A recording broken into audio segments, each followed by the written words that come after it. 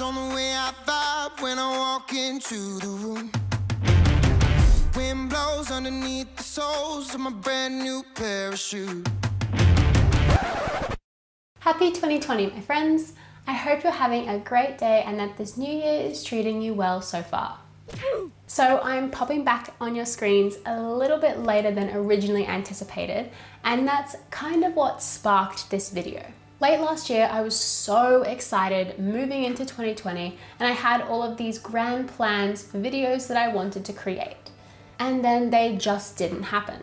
I finished work on the 20th of December and then had to rush to get all of my Christmas prep done.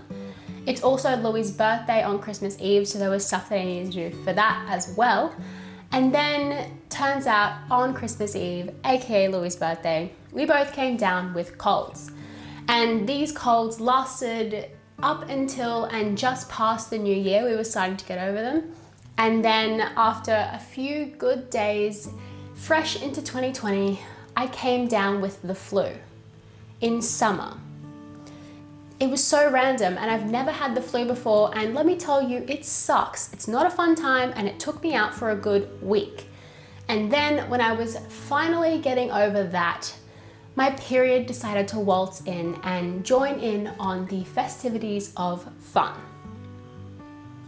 So far this year has consisted of me trying so hard to kickstart my goals and having all these factors out of my control derailing me and really just getting in the way of that happening. But finally, I am getting over my period and starting to actually feel like myself for the first time this year. So now I want to sit down and share with you how I am planning on getting back on track for my goals for 2020 and not letting this whole thing affect my year. Basically, I'm just getting into it and not making any excuses.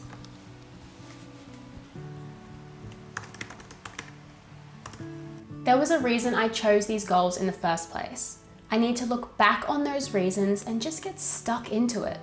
I can easily sit here and just make excuses as to why I'm not going to get started until next Monday, February, or even 2021. But I know that that just isn't going to make me happy if I do any of that. It's actually going to make me feel like shit. A few weeks of sickness shouldn't derail my whole year and what I want to achieve during it.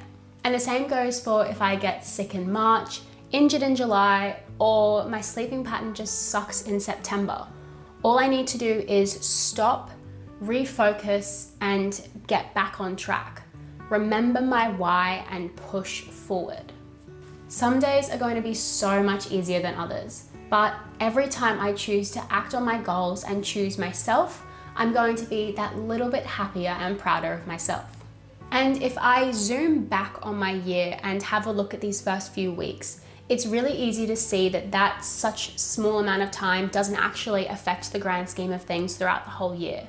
And then if I zoom back even further, that little insignificance is even more insignificant looking at my whole life in general. So there's no point allowing that little hiccup to derail anything more than its current duration. But if I choose to let these minor setbacks affect me and continue to push my goals back, I will really start to see that ripple effect in my life generally, because it's not going to just affect my goals or those little individual aspects of my life, but my happiness overall, and it's going to affect how I talk to myself and how I perceive myself. I'm not going to be happy with myself for not following through on these goals that I know deep down I really want to do. I'm going to be disappointed and unmotivated in other aspects of my life. And when I don't follow through on these intrinsic goals, it affects my relationship with myself and therefore my relationship with others and the energy I put out into this world. When we don't take action, we're choosing to remain stagnant. We're choosing to remain in the same place that we want to get away from instead of moving forward into the life that we so desperately want. One of my goals for this year is to do yoga every day. During my sickness, I did no yoga. But now I'm back into it and feeling absolutely amazing because of it. And it's unrealistic of me to think that I'm gonna get through the rest of this year without having any other hiccups. Because I know for a fact, first of all, that at least one day every month, I will not be able to do yoga, and that's okay. because if I didn't set myself this goal, instead of missing out on 12 sessions of yoga, I would be missing out on 353 sessions of yoga. So I think in the grand scheme of things, this is okay. Sure, I would have loved to kickstart 2020 smashing my goals and on an amazing note, but that just hasn't happened, and that is totally okay. Instead, 2020 has so far taught me resilience and how much it sucks when factors out of my control control my life.